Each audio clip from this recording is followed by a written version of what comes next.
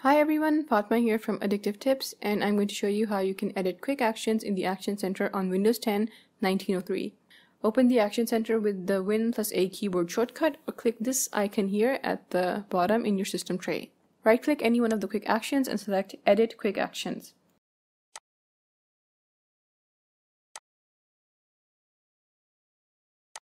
All the quick actions that are currently present in the Action Center are going to have this sort of pin icon at the top.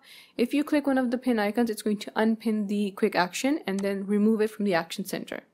To add a quick action, what you need to do is you need to click this Add button here, and it's going to show you all the quick actions that you can add. You can also rearrange the order that they appear in just by dragging and dropping them, like this.